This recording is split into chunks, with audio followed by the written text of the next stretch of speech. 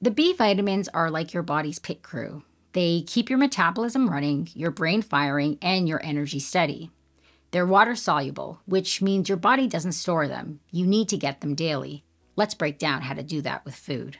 I'm Zoe Reed, and this is medicine made simple.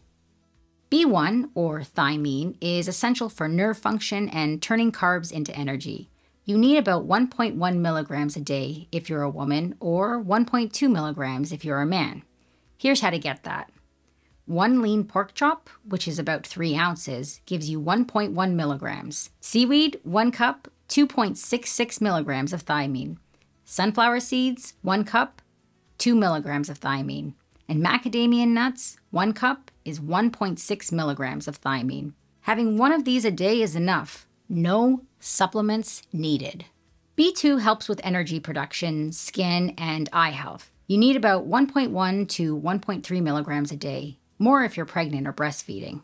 Here's what that looks like on your plate. 6 ounces of steak gives you 1.3 milligrams. 1 egg adds 0.3 milligrams. 1 cup of mushrooms gives you another 0.5 milligrams. That's over 2 milligrams of B2 right there. Check. B3 supports circulation, lowers inflammation, and helps your body make stress and sex hormones. You need 14 to 16 milligrams per day. Here's one easy way to hit it. 6 ounces of chicken breast, a solid 22 milligrams. 1 avocado adds 3.5 milligrams. 2 tablespoons of peanut butter gives you another 4.3 milligrams. That's almost 30 milligrams of B3, double of what you need. B5 helps your body make energy and hormones, and honestly, it's hard to be deficient if you're eating real food. You need around 5 milligrams a day. Try this combo. 1 cup of shiitake mushrooms, 5.2 milligrams. Half an avocado, 1.4 milligrams.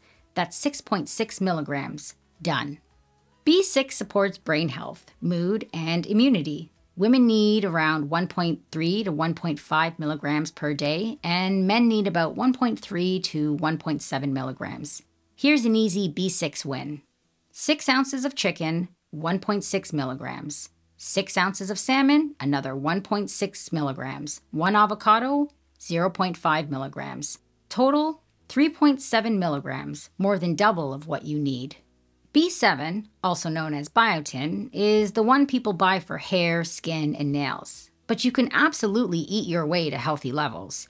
You need about 30 micrograms per day. This combo will get you to it. 1 cooked egg, 10 micrograms. 3 ounces of beef liver, 31 micrograms. 1/4 a cup of sunflower seeds, 2.6 micrograms. That's 43.6 micrograms. Covered. B9, also known as folate, is especially important for anyone pregnant or trying to conceive, but it's also essential for cell growth and making real blood cells. You need 400 micrograms per day, 600 micrograms if you're pregnant. Here's 1 day's worth. 1 cup of cooked lentils, 358 micrograms. Half a cup of asparagus, 134 micrograms. 1 avocado, 82 micrograms. That's 574 micrograms, more than enough for most people. I should stop here to say that if you are pregnant, you should be taking folate supplements because it's really important for your baby's health.